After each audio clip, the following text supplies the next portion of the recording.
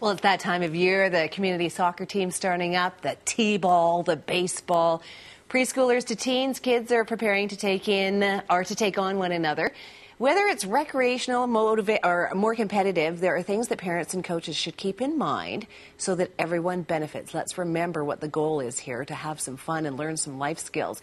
Todd Herman is the founder of Peak Athlete. You work with lots of athletes who are at a point where they're very serious. Yes. We're not maybe talking about them. We're going to talk about the athletes that are out there to have fun, to learn to kick a ball, to learn some life skills. Yeah. But even though they're doing that, we need to have a plan. As parents, we need to help our kids get out there and get the most of their experience. Absolutely. And a big part of sport is sort of managing expectations. And if you're just putting someone into, say, beginning soccer or something like that, or even later on when they're 13 or 14, they may be advancing into higher levels of sport, manage the expectations. So if I'm going into it and I'm there to have fun, learn and grow and see if I'm really interested in the sport, you're going in with a different expectation than someone who is there to try to maybe get a scholarship later on in life. And when we manage those expectations properly, we won't be as hard on ourselves because we are approaching it with a better mindset than comparing ourselves against this person that we see on the nightly sports highlights who's doing all these amazing plays. Well, if I'm just doing this recreationally, I'm there to have fun and learn and grow and try to make myself better. And you're exactly right. Like, this is about developing life skills. The great thing about sport is it teaches athletes so much about leadership, about goal setting, and even just living an active lifestyle.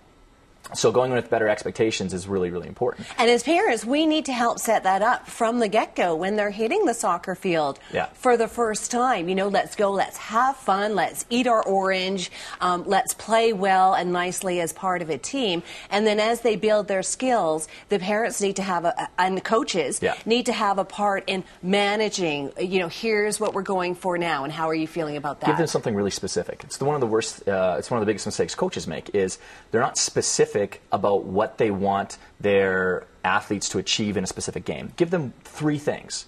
3 is an important number. Same with 7. That's why our phone numbers are in 7. The brain remembers numbers that are 3 and 7 very easily. I did not know that. Yeah, and so give them 3 things to focus on for that game. Whether it's, okay, I want you to really focus on, if it's soccer, let's really make a lot of quick, accurate passes. Let's stay tighter together as a group, especially if they're younger. And when we're in the offensive zone, just kick the ball at the net. We can't win games if we don't score, right? So it gives them something very specific and focused to work on. And is that what our brain likes? Well, it is, because our brain is what's called teleological, which means that it's constantly goal-seeking.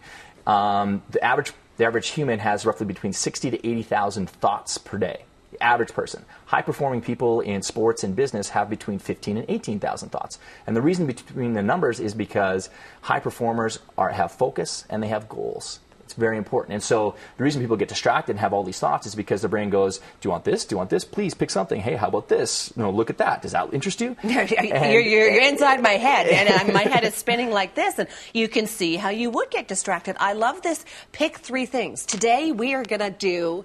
we're going to work on this, this, and this. And another big tip is have a plan going into a competition or a game. So parents, one of the biggest things parents make the mistake of doing is they always ask questions like outcome questions like, did you win the game? Did you score the goal? And things like that. Well, what we're teaching our kids is that kids feel love from parents based on approval and things like that. And so when we're asking them questions that are outcome oriented, the message that's being sent is, unless I do those things, I'm not going to get approval from you. So it's better to ask, how did you feel about your game today? How did you feel about your play? Hey, did you learn anything new out there? Those are the things that really what we're trying to put in, why we're putting them in sport to begin with, is get them to learn and grow and feel better about themselves, right? It's about building confidence. Excellent points. Outcome-oriented questions are not the way to go. Absolutely. And You've got good points. We should check out your website. It's peakathlete.com. Exactly. Todd's got lots of great information on there. And you can think about these things from when the kids are little, and then you change and bob and weave as they get older and their goals change. The principles don't change. There you go. Thepeakathlete.com. Thank you for coming in, giving us some great tips as we head into the season where the kids are going to be out there, they're going to be running around, and they're going to be doing lots of good stuff.